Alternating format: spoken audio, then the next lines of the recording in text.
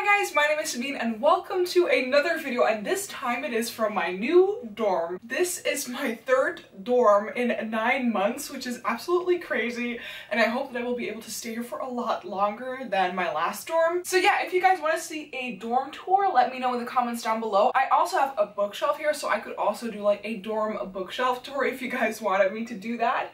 But today I'm here with another topic, and that is my April wrap up and my May TBR. And the fun part about my May TBR is that you guys decided 2 out of the 4 books which I'll be reading in May, or at least that I'll try to read in May, because I don't really have that much time because of university, but what's new, people? So let's just first start with my April wrap-up, and the first book that I finished in April is Rebel of the Sands by Alwyn Hamilton. This is the first book in the Rebel of the Sands trilogy, and this was my second time reading it, and I loved it just as much as the first time. Maybe even more because I read it a lot quicker, I feel like. Maybe that's not true, but I definitely remembered a whole lot more of the story. I own the second and the third book in the trilogy, and I really wanted to continue on with it because I loved Rebel of the Sands so much, but I forgot like the last 100 pages of the story, and those were like very critical to the whole plot, so I just wanted to reread everything because I loved it so much, and like, why not reread it? I'm gonna grab my phone, but I'm pretty damn sure that I gave it still like a 5 out of 5 stars. I don't know, I just really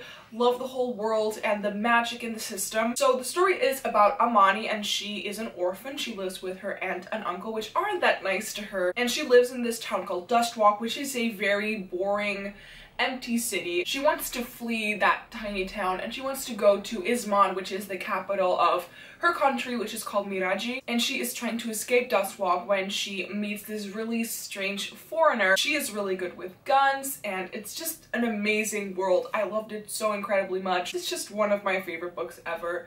The writing style is great, and the cover is also really, really pretty. And then I went to Dublin with my mom, and I bought quite some books there. I will leave a link to that video, my Dublin book haul, somewhere here on the screen so you guys can watch it. But I bought a book there, and I immediately wanted to start it because it just brought back so many childhood memories, and that one is Matilda by Roald Dahl. I had to change the camera position because all of a sudden my camera just went down. But what I was trying to say about Matilda is that I've never read it in English, and I loved it so much because I read this in Dutch when I was around, I think 9 or 10, so 10 years ago. I loved the whole story. It just made me feel like a child again, and I want to read so many more Roald Dahl stories. I think I gave this one a 5 out of 5 stars too, but I'm gonna have to check. So yeah, yes, I did give this one a 5 out of 5 stars because it just was so much fun, and like, there is nothing that I can complain about. Well, maybe the size, it's really small. I would love to have a bigger book.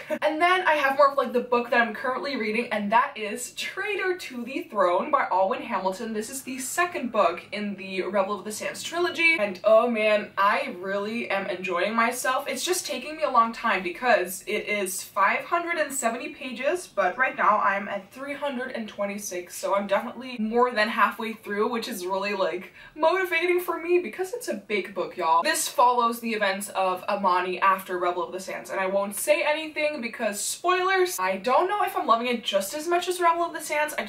I really love the ambiance of that book. This one is also really good though, like, no shade, but it's just that Rebel of the Sands has something magical to me. Can't wait to finish this one though in May. So right now, let's go on to the really exciting part, and let's find out which books you guys picked for me to read in May. If you don't know what I'm talking about, go watch my You Pick My May TBR first if you want to. There was a poll in that video, not everyone saw it, but I think the majority of you guys voted through the poll, but I've been keeping a track of that for like every single day. Oh my god, it was such a thrill. Right now, I'm gonna start my video and let's see what won. I had 2 picks for my contemporary book, which I'm gonna read in May. So I had Love, Hate, and Other Filters by Samira Ayed, is I think how you pronounce her name.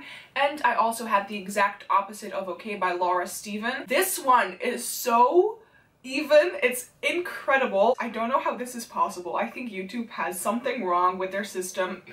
What a surprise. Love, Hate, and Other Filters has 49% of the votes, and The Exact Opposite of Okay has 50%. Where did the 1% go? I don't know. But I will be reading The Exact Opposite of Okay by Laura Steven, and I'm really excited. Every single time that I'm gonna say this author's name, I want to say Laura Stevens, because Steven just sounds unfinished to me for some reason. So this book is about Izzy, and she was doing some really fun things with a politician's son on a bench, and people took photos of her and made a website about her. Together with her best friend, she's gonna try to figure out who made the website, and it's like all about how the world treats girls and that it's not okay how the world treats girls. It's like a feminist young adult novel, and I'm really excited about that because I recently read Moxie by Jennifer Matthew, which is also a feminist YA novel, which I loved, and I hope that I will love The Exact Opposite of Okay just as much. I read 2 of the 300 and something pages and I already laughed out loud. Like, oh, I loved it, so I hope that the rest of the book is gonna be like that, because then I will have a great time reading this. And so next up, I asked for a fantasy read in May, and this one was like a clear winner, like from the get-go. With 74%, The Hobbit won over Steelheart. I will try and pick up The Hobbit by J.R.R. Tolkien. I think it's time, people. This is just a classic story. I don't know anything about the plot. I also don't know anything about The Lord of the Rings, which is a different series from J.R.R. Tolkien, which you all know. I have never explored the J.R.R. Tolkien universe, so I'm really excited that I'm gonna do that with this book, and I cannot wait to pick it up. And then this is more of like the ambitious part, because it's been a long time since I finished 4 books in a month, but if I'm able to do that, I want to pick up, what's it called? I want to pick up the 3rd book in the Rebel of the Sands trilogy, but I forgot the name. Hero at the Fall by Alwyn Hamilton. I want to pick up that one. It's also a really big book.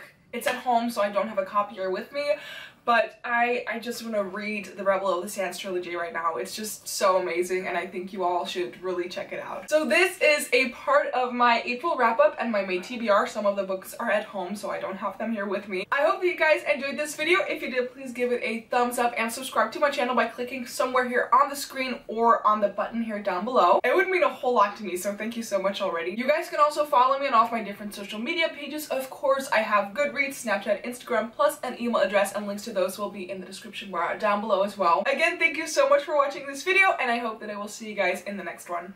Bye!